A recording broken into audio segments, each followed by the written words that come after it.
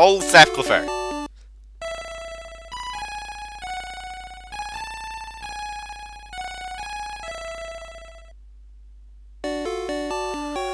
Hey guys, it's Ben. Welcome back to Pokemon Blue. In the last part, we fought Blue and we went through a bit of Viridian Forest. We also evolved Caterpie into Metapod, and we have arrived at Pewter City. In this part, we're gonna probably fight the gym. Yeah, that's supposed to teach you that the move Sing makes Pokemon go to sleep. What? Team Rocket is at Mount Moon, huh? I'm on the phone. Scram. What the heck? Who's this Team Rocket fellow? Also, what do you have to say? There aren't many. They're all like bug catchers. Good old bug catchers. I'm actually gonna head down here because unfortunately I feel like I'm gonna need to do a bit of grinding. If we check out Bugaboom, he is 156 to level 9. He's going to take a while before he evolves. Bubba, wrong button. Bubba, however, is 243 to level 13, so I think there is a bit of grinding to do, so grind away! Hey! Okay, so his stats are okay. I mean, I know Bubba is 3 levels above. He's doing okay. No, he's not. Look at that, he's 3 levels above, but he's got like double all the stats.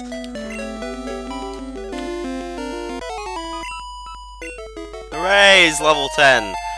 I just looked it up. Apparently, he doesn't get the ultimate move that I was expecting in this game. He gets it in yellow, but it takes level 12 for him to get in this game. Anyway,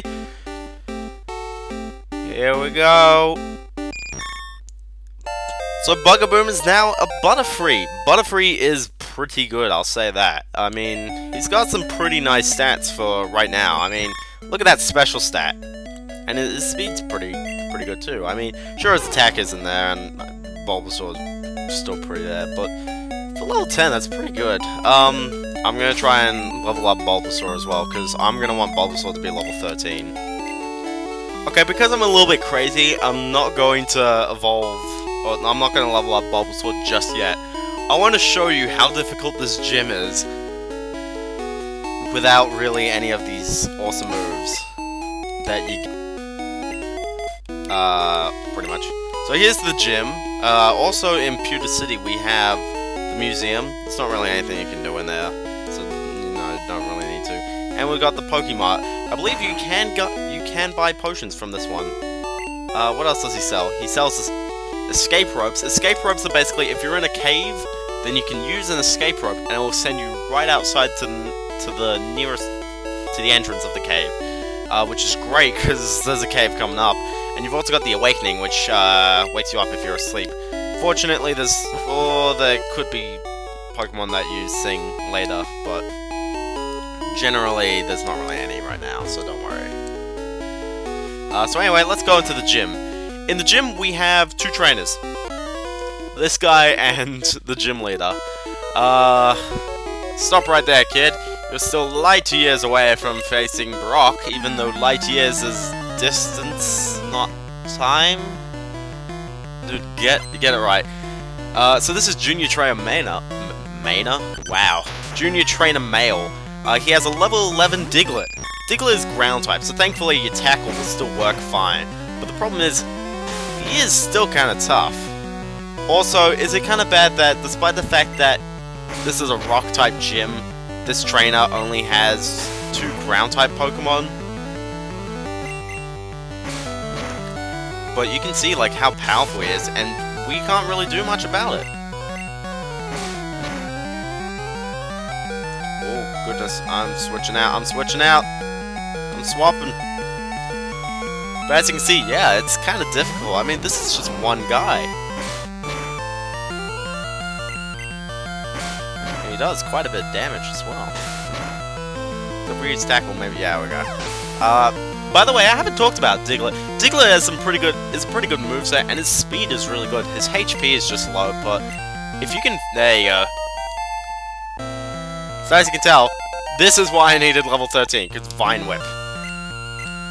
Sandshrew.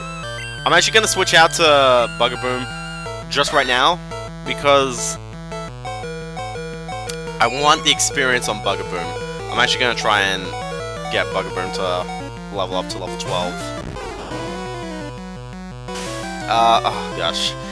Sandshrew is also pretty good. His attack and defense is pretty high, and when he evolves, his base stats are actually really good. Vine Whip. Use it. It's good against ground. And by the way, the gym leader Brock, his Pokemon, while they are rock type, they're also ground type, both of them. So I don't think there is a pure rock type in this game. No, I don't think there is. Holy snap! Sand attack. There you go. Hopefully this will give a bit of experience. The only problem with Sandshrew, by the way, is that he doesn't really learn that many good moves through leveling. I mean, he's got a good moveset when you use TMs, but it's a bit weak when you level. Also, that's what I said! I'm actually going to exit because we're going to do so. Also, Sandshrew is a blue exclusive. There you go. So you can only get him in this game. And by this game I mean blue. You can probably get him in yellow. I'm not really referring to yellow because yellow does change up a lot of things. Red and blue, generally, you go through the exact same things. It's just the only things that are different are just the wild Pokemon. They both pretty much have the exact same, like, structure and stuff. Anyway. So, how far is Bugaboom away from a level up? 109, and then I gotta get another level after that. Jeez, this will take a while. Either that, or maybe we can just fight the gym leader. Maybe. Maybe. I don't trust myself because Bugaboom's only level 10. He's not gonna be able to help at all. And I would at least like him to get up to level 11 so that or at least a bit into level 11 so that he can evolve, he can level up to level 12, like midway during the battle, learn his move, and then like kick some butt. So yeah, I guess that'll be how it is. Dang it, we gotta do more grinding. You know what I greatly appreciate about Fire Red and Leaf Green? I think they add another trainer in the gym. And I think Yellow does as well. Yellow adds another trainer in that gym, and good on them, because besides the 2 encounters with Blue, there are 6 trainers you can fight before the gym, and every other wild Pokemon is like below level 5. There is no strong wild Pokemon to fight. It's ridiculously difficult to do this. I mean, if you train only Bulbasaur, we'll get Vine Whip, sure, he's alright. But the only other Pokemon that can really do something against a Rock-type gym is Butterfree. And in Yellow, while it is, you know, improved, because you can get this move at level 10, it's still a bit annoying that there's only one Pokemon. I mean, now, the Nidorans and Weedle, they can't help. Pidgey won't help. Rattata's not really that good. Anyway.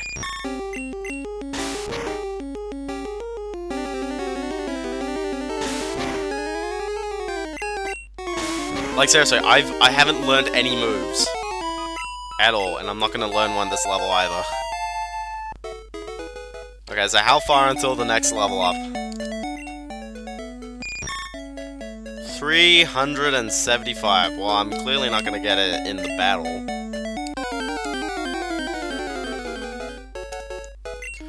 Okay, so I think I've gotten to the point where, basically, Butterfree is at that right moment.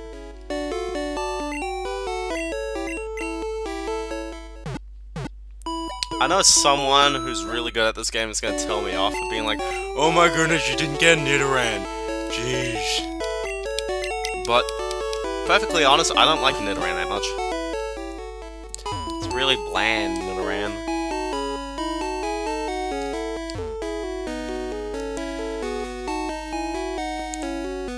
But yeah. By the way, anyone in the future, X and Y has not come out. I guess we'll fight Brock. I'm Brock, I'm Pewter's gym leader.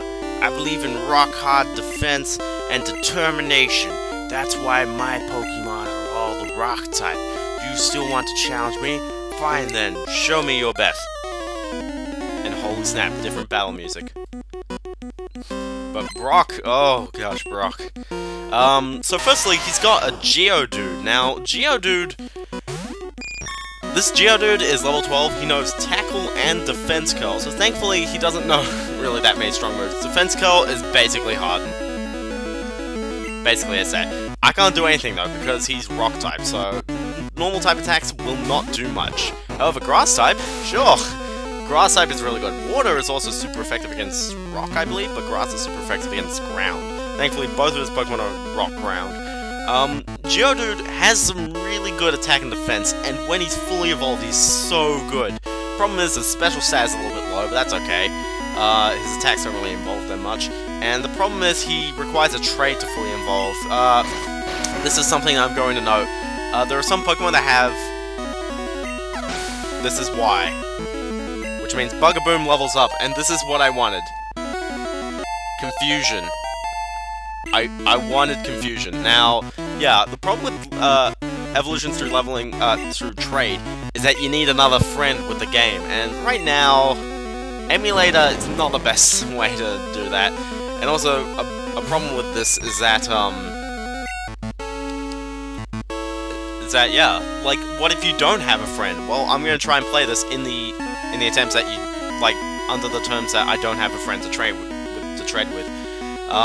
So yeah, so I'm gonna try and stick away from those Pokemon like Geodude, catching them, because while they are very good, you can't get the best form, and the second form, well, this is pretty good. It doesn't last as long as you think. Anyway, this is Onyx. I'm gonna use Confusion. This Onyx knows Tackle, Screech, Bide, and Bind. Screech makes your defense fall so much greater. Confusion, it's really good though. Not only has it got the stab, but it's pretty strong anyway. It's not super effective though, but it's pretty good. Now, Onyx has the second highest defense of any Pokemon in this game. He's behind Cloyster, in terms of that, and his speed is really good. He doesn't evolve in this game though. He evolves in the next generation, which makes him really good. His HP is also a little bit low, but thankfully he's got the defense to back that up. And again, defense. Okay, here's Bide. I'm probably gonna kill him before he gets to use it. Okay, well basically, he knows Bind. Bind basically locks you from attacking for several turns as he uses Bind over and over again. Bind is really annoying. Thankfully, it's much weaker in later games.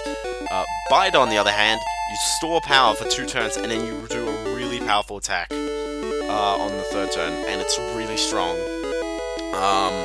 Which is why this guy's kind of tricky. Thankfully, Confusion's really good.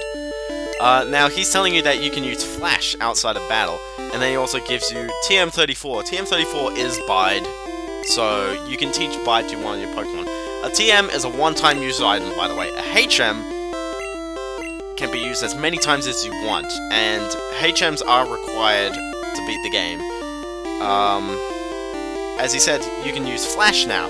Flash is one of the HM moves. We haven't gotten Flash yet. We get it a little bit later. But I'm surprised actually how well that went. He didn't use Bind or anything. Wow. But yeah, yeah, Flash is one of those HM moves. It's a pretty crummy move actually, but as in terms of attack. However, you will. It's actually not necessary to beat the game. It's just probably the most highly recommended thing of all time.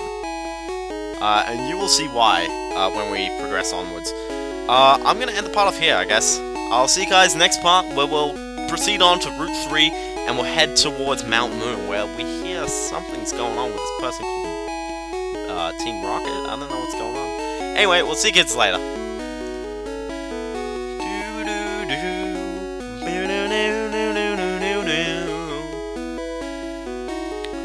Thank you guys for watching this video. Make sure you keep watching the rest. Please go hit the subscribe button if you like my videos, or maybe you can just oh dang it, I messed it.